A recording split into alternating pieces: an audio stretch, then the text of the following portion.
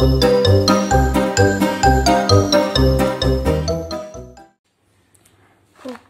so here these antiques are from the year 2010.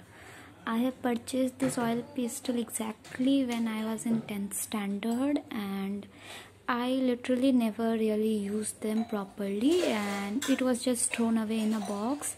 And after some time the box was also missing. They were just thrown here and there, and now they are very dusty. I don't know if they will still work or they are completely dried out.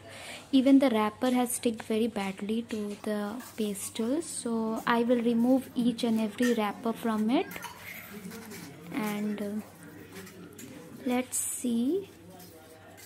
It is very sticky, and it feels very dry and chalky, so I have to just clean it with a cloth so that the dusty feeling will go away.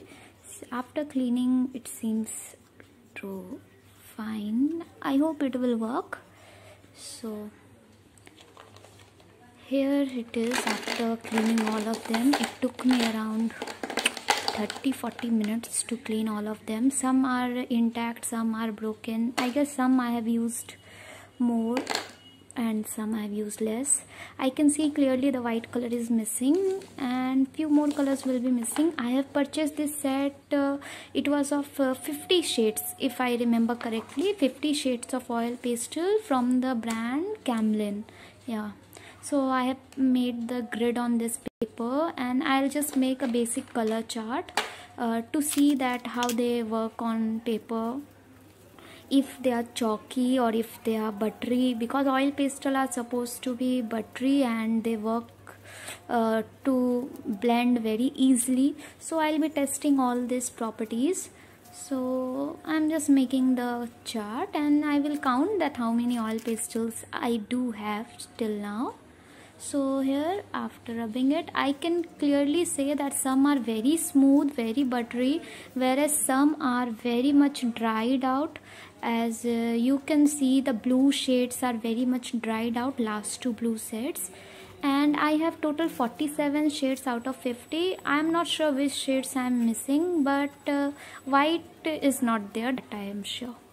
Now I will test the blending, that how they blend.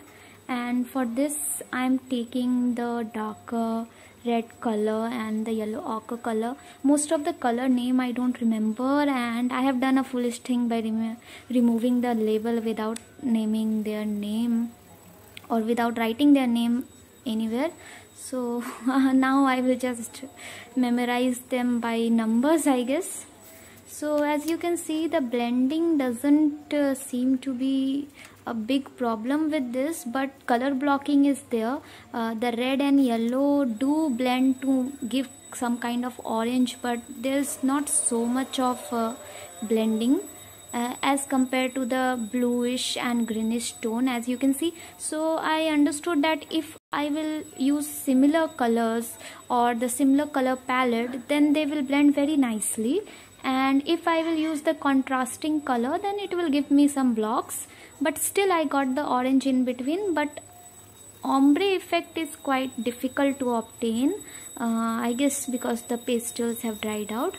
But in this case, as you can see, as I have mixed two similar colors, it has mixed, but the one with lighter shade, that is in contrast with the darker, if contrasting shade will be used, then it will be a difficult situation. And sorry for the background noise. I can never record any video without some background noise, I guess.